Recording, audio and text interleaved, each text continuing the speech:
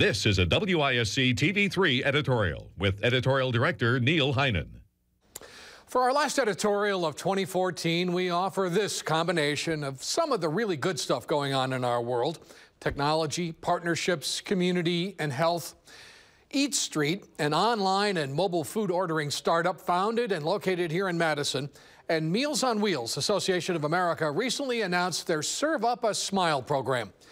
Eat Street has pledged a minimum annual donation of $50,000 to Meals on Wheels to help that organization's volunteers deliver meals to 2.5 million seniors every year.